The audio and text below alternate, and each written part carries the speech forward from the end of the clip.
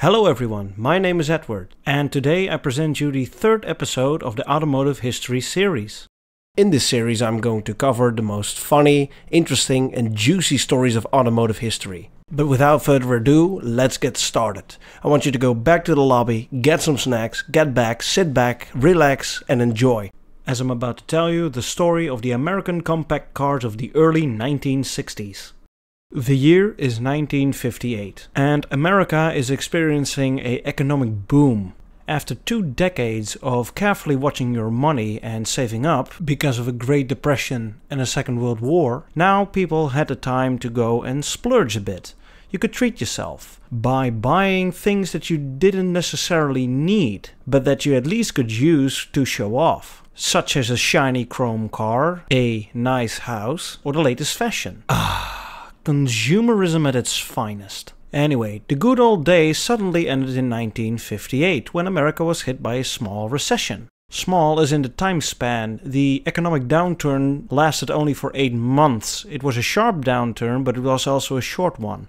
But the economic recession especially hit the automotive market and also made this car fail. But that's a story for another time. Wink wink. Auto sales fell 31% in 1957, and that made 1958 the worst car sales year after the Second World War. One story goes that a DeSoto dealership in St. Louis put salesmen on a duty for 64 hours straight as part of a sell-a-thon to raise the sales, which was to no avail, by the way, because DeSoto left the car industry in 1961. But at least shows what car manufacturers were willing to do to keep the sales up.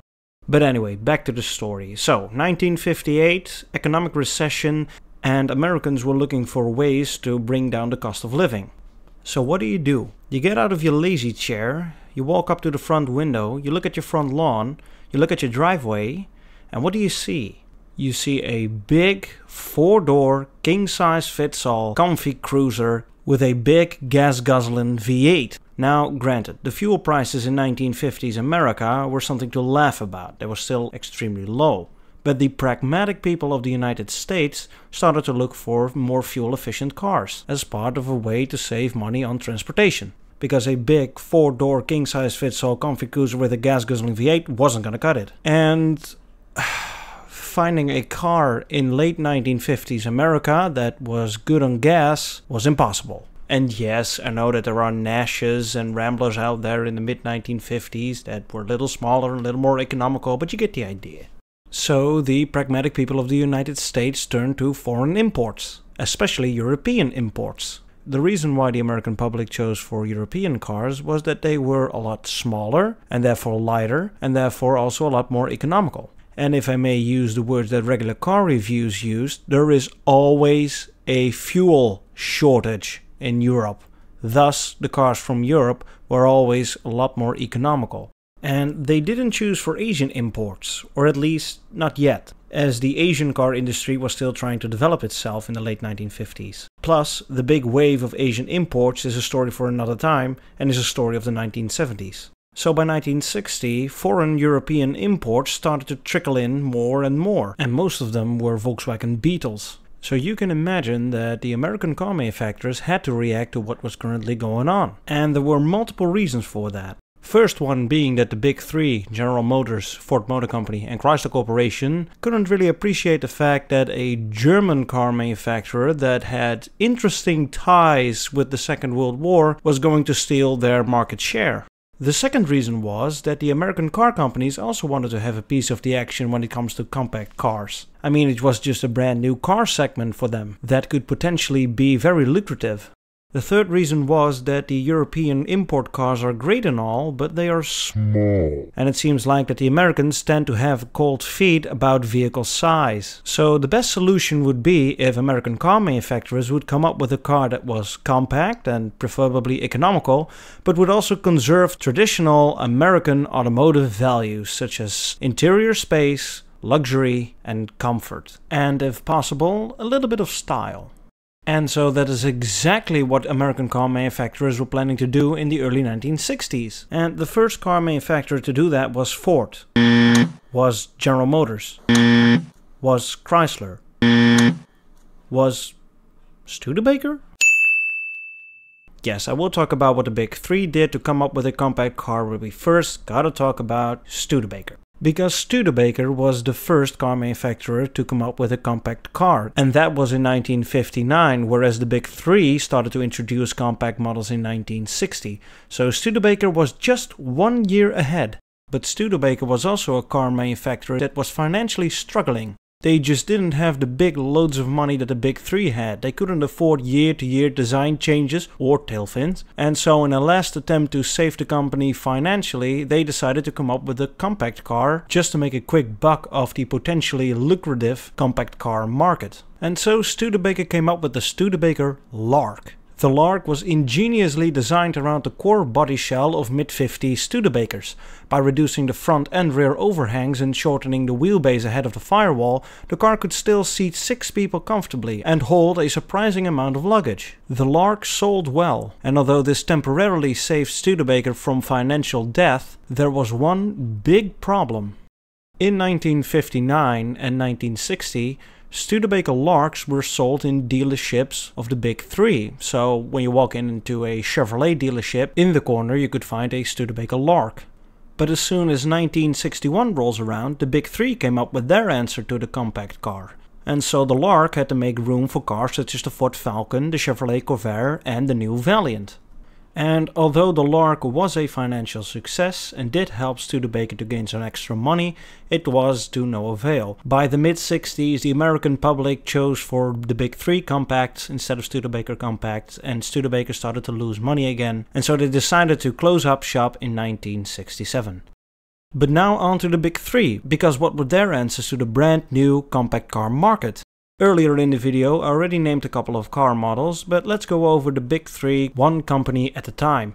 Because the introduction of some of these cars were not really exemplary. And we'll start off with Ford Motor Company. Because Ford did it actually right the first time. Under the watchful eye of Robert McNamara, the Ford Falcon was born. And it was a simple, fuel-efficient, basic transportation from A to B car with no frills, nothing special, but still everything that you wanted in a car. The Ford Falcon was Robert McNamara's love child. And the car just didn't come only as a sedan. You could also have a two-door sedan, two-door coupe, station wagon, convertible, hardtop, coupe utility, sedan delivery, and even a van. The Falcon also received a sister known as the Mercury Comet, or Comet, or I don't really know how to pronounce that. Comet? Anyway, Mercury also received a subcompact car that was initially going to be an Edsel model, but, well, we all know what happened with Edsel, and if not, I will also make a video about that as well. Oh yeah. So for 1 year only, the car was just known as Comet, or Comet, just like that, nothing else. And then the year after, it became a Mercury model, so the Mercury Comet. Lincoln, Ford Motor Company's luxury division, didn't receive a compact car because, well, it's a luxury division. If you think that the people that bought aircraft carrier-sized Lincolns were going to buy something way smaller, then you might have to think again. Moving on to the Chrysler Corporation, as there were two things happening over at Chrysler. The first thing being that Chrysler president William Newberg heard a rumor at a cocktail party that Chevrolet was working on a dramatically smaller 1962 model. In a colossal blunder, Newberg assumed this downsizing rumor referred to all full-size Chevrolets. But that wasn't the case, it was just a brand new, smaller Chevrolet model and not the complete lineup. And so Newberg ordered that Chrysler's best-selling full-size Plymouths and Dodges were getting downsized. And now I'd like you to guess what happened to Newberg. Well, he got fired. But downsizing full-size models, that was the first thing that Chrysler did. The second thing is that Chrysler also launched a new compact car. But not as a model as part of Plymouth or Dodge, no, it was going to be a separate mark. Introducing Valiant. Because Valiant was nobody's kid brother. This one stands on its own 4 tires. Ha! And that's what you might think, but the reality is different, because the new car brand Valiant was immediately suffering of an identity crisis. Seriously, you're not gonna believe this. Here we go. In 1960, Valiant was a separate mark. Suddenly, in 1961, Valiant became part of Plymouth, so now they were sold as Plymouth Valiants. Aww. In 1962, Valiant returned without Plymouth or Dodge branding. And then again in 1964 it was once again changed to Plymouth Valiant, but now it stayed that way. Aww. The last thing that could be said about the Valiant is also its controversial styling, because it was a good car. It was a typical Chrysler car full of engineering gimmicks and whatnot, but the styling was a little controversial. It sold fairly well, but still ended up at 3rd place, right behind the Ford Falcon and the Chevrolet Corvair. And now that I'm talking about the Chevrolet Corvair, let's move on to the last car manufacturer, General Motors. General Motors, like Ford, decided to come up with a brand new platform and then give it to all car brands except Cadillac so that they could make their own car out of it. These cars were the Chevrolet Corvair, the Pontiac Tempest, the Oldsmobile F85 and the Buick Special. But the Chevrolet Corvair is by far the most interesting car to talk about, because unlike its Pontiac, Oldsmobile and Buick brothers, the Chevrolet was rather unconventional. The Corvair went full Volkswagen by getting an air-cooled engine that was placed in the back, just like the Beetle, and not in the front of the car, which was the most conventional way of doing it at the time. Also, just like the Falcon, the Corvair was part of a very extensive range of types of vehicles, like a 2-door sedan, 2-door coupe, station wagon, convertible, hardtop, coupe utility, sedan delivery, and even a van. And the van was more or less an imitation of the Volkswagen Type 2 van, also known as the hippie van. But there is one single detail that will always stick to the Corvair, as I will stick to a car show while my girlfriend just wants to go home already. And that is its road handling. As part of the Corvair being unique and hipster, it received a swing axle rear axle.